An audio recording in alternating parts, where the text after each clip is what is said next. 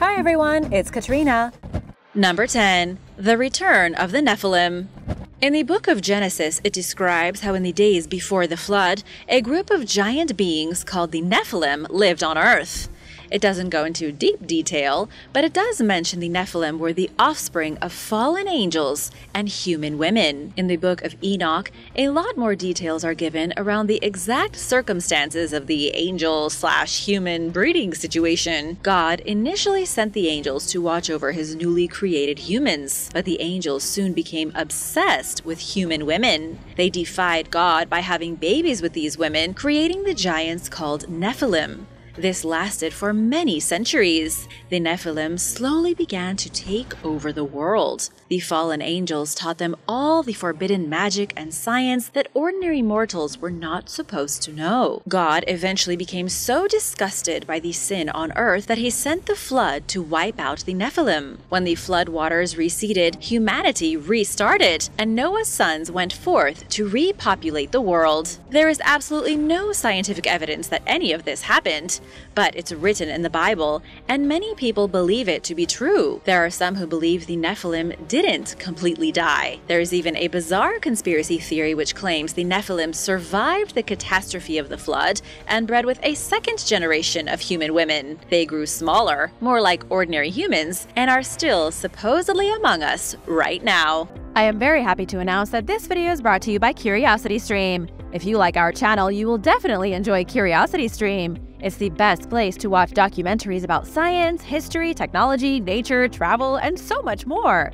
They have exclusive, award-winning films and shows that you can't watch anywhere else. If you want to see something different, check out Into the Dragon's Lair.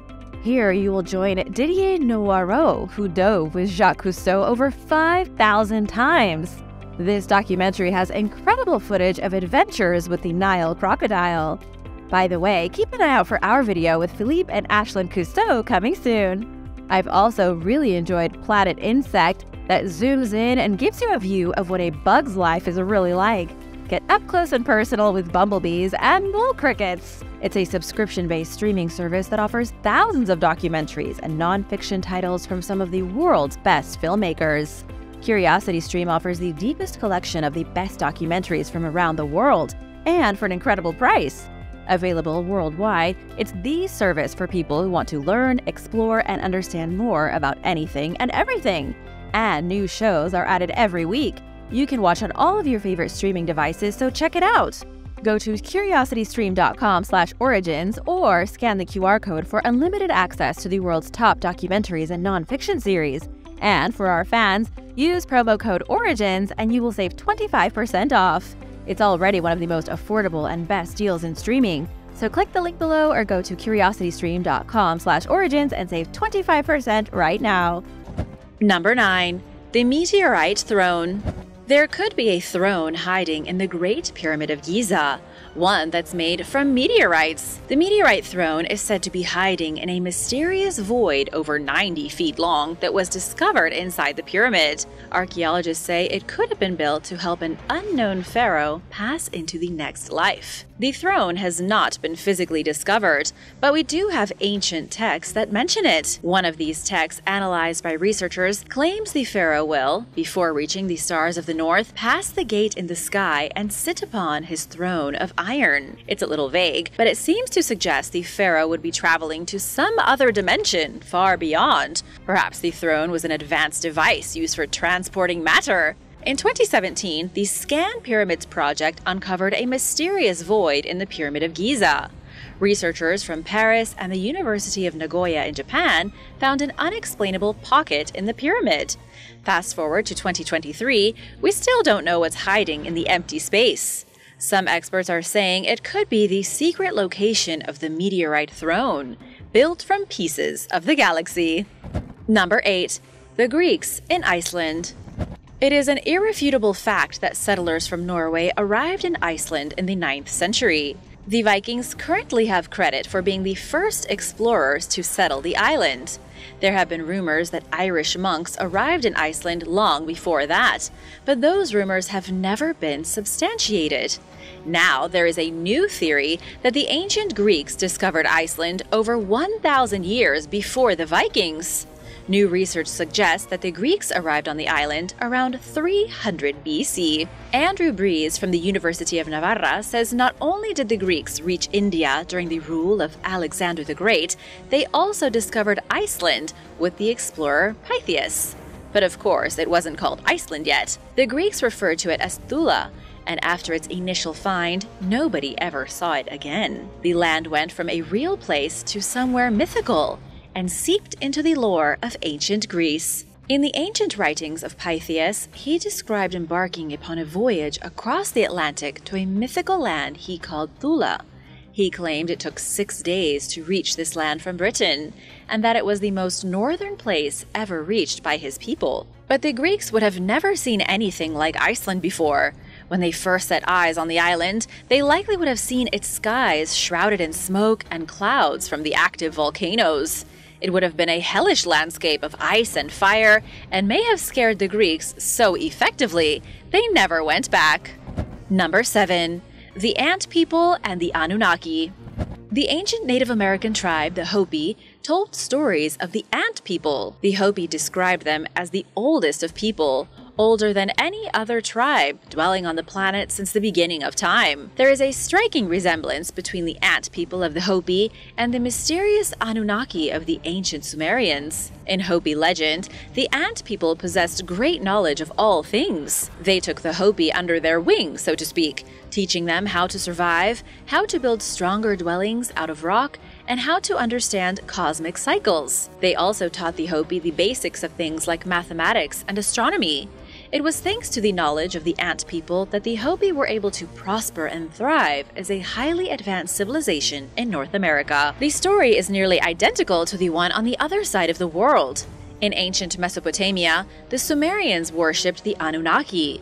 The Sumerians believed the Anunnaki came from the stars with the same wisdom as the Ant People.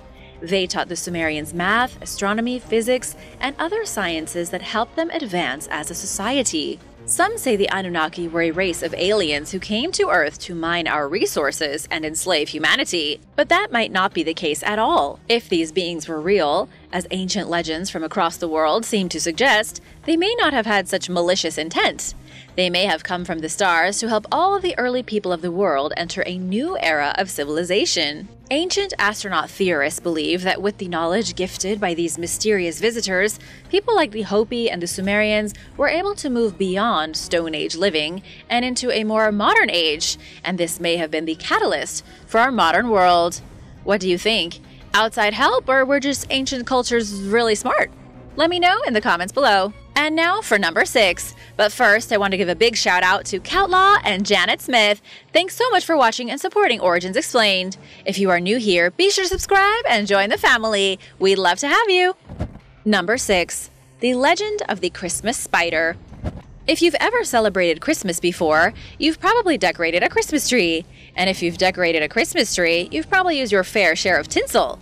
But did you know tinsel is only a common Christmas tree decoration because of the bizarre tale of the Christmas spider? The legend of the Christmas spider likely originated in Germany or Ukraine several hundred years ago. The legend states that there was once a poor widow living in a small hut with her children.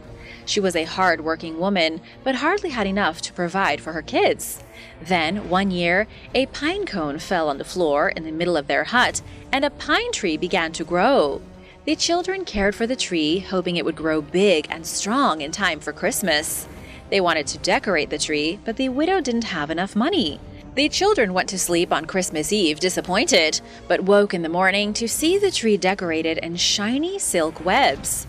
During the night, a spider had decorated the tree with its webs. And when the morning light hit those webs, the strands turned into pure silver and gold, and the widow was rich. Ever since, Europeans have been decorating their trees with tinsel. Even though the story of the Christmas spider may sound absurd, you might say the story of Santa and his elves sounds even more unbelievable. What do you think? Do you like the story of the Christmas spider? Let me know in the comments. Number 5. Elongated skulls, aliens, or elites. For decades now, archaeologists have been discovering mysterious skulls in South America that look like they belong to an entirely different race of beings. These skulls are teardrop-shaped, elongated in the back so that they look like they belong to aliens with gigantic brains. When they first started being found, nobody knew what to think. Most of these skulls are 700 years old or older, and they look like they're from a galaxy far, far away. However, scientists say the elongated Peruvian skulls have nothing to do with aliens.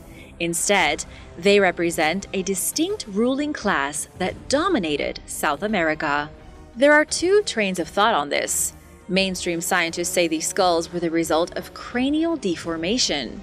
During infancy, the babies of elite people were bound with fabric or wooden boards, forcing the skull to develop tall and thin. The result would have been extremely easy to see. Members of the higher social class could be recognized because of their long skulls. Bioarchaeologist Matthew Velasco from Cornell University says the cranial modifications were used to unite the powerful elite. This likely strengthened inequality and polarization. The other train of thought is that Peru was ruled by aliens. There are those who believe that mainstream scientists are lying. Some say there was a race of highly advanced beings with huge brains living among us, and that they are still among us right now. Number 4. The Legend of the Mexican Princess. The legend of the Mexican princess has been around since the days of the Aztec Empire, or rather since the fall of the Aztec Empire. Her name was Malintzin, and she was supposedly born in the early 1500s somewhere in Veracruz, Mexico. She belonged to the indigenous group the Nahuas and was made a slave at a young age. She was a little more than a teenager when she was given as a gift to Spanish conquistador Hernán Cortés, shortly after his arrival in 1519. 500 years later, Malintzin is still a mysterious and controversial figure. She's been described as the secret weapon of Cortés, the key piece used in bringing down the Aztec Empire and allowing the Spanish to conquer Mexico. According to the legends, Malintzin used her talents with language to help the Spanish on their way to victory. She warned the conquistadors about the secret ambush planned by Aztec King Moctezuma in Cholula. She helped Cortés secure alliances with Aztec enemies, and she even allegedly converted natives to Catholicism. Some stories say she had a son with Hernán Cortés, the first mixed-race child in Latin America. Number 3. The Sumerian Airport. The Iraqi transport minister made some bizarre claims recently. Kazem Finjan told the press that the first airport in the world was built in Diyar, Iraq, 7,000 years ago.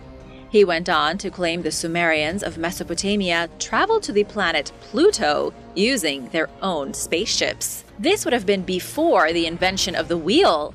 It's a shocking thing to hear, especially coming from an official minister, but it's definitely not the first time such a thing has been suggested. Sumer was one of the first societies that formed on this planet. They were some of the first to settle southern Mesopotamia around 5,500 BC. Once settled, the Sumerians developed agricultural technology. They started to trade with other groups nearby. They practiced artistic skills like weaving and working with pottery. The Sumerians were one of the first truly artistic civilizations, and they also built great cities and monuments from stone. For example, the Ziggurat of Ur, a tiered pyramid that rivaled Khufu's pyramid in Egypt. As for the controversy of the first airport, we don't have any physical proof of it. Sure, there could have been a landing strip in the lands of Sumer used by someone with advanced flying technology.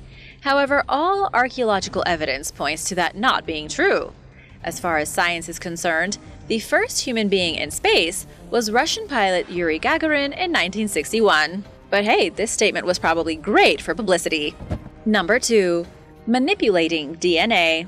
One of the most critical beliefs of the ancient astronaut theorists is that human beings had their DNA manipulated by more advanced life forms. They say a mysterious group, perhaps the Anunnaki, tinkered with our DNA to kickstart human evolution and societal advancement. There is also a belief that ancient cultures knew about the third eye, a very real thing located in the pituitary gland of the brain.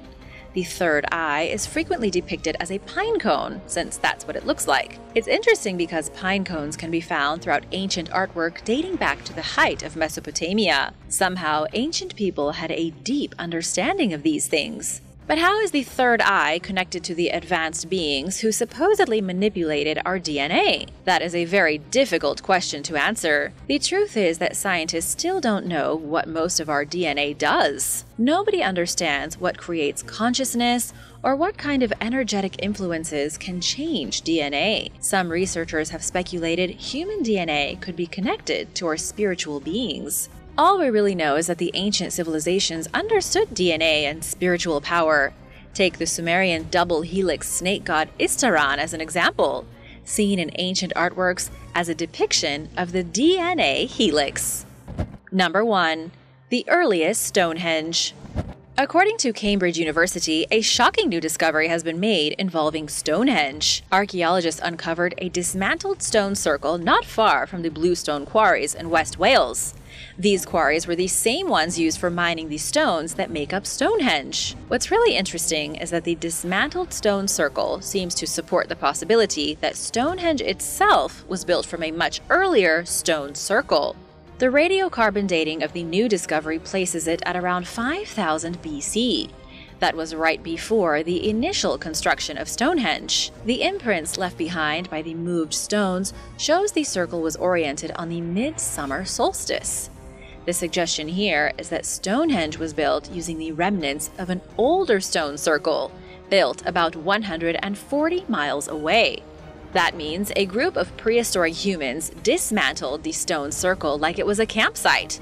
Then they carried the multi-ton stones across almost all of Britain, finally rebuilding the circle on Salisbury Plain. Nobody knows why they did this or even how. It's difficult for scientists to come up with a possible motivation for moving Stonehenge, other than the stones were believed to have some magical properties. Some have suggested the stones acted as a stargate, allowing ancient Britons to communicate with beings from space. Thanks for watching! Which of these strange ancient stories did you find the most intriguing? Let me know in the comments below, and be sure to hit that subscribe button if you haven't already. See you next time. Bye!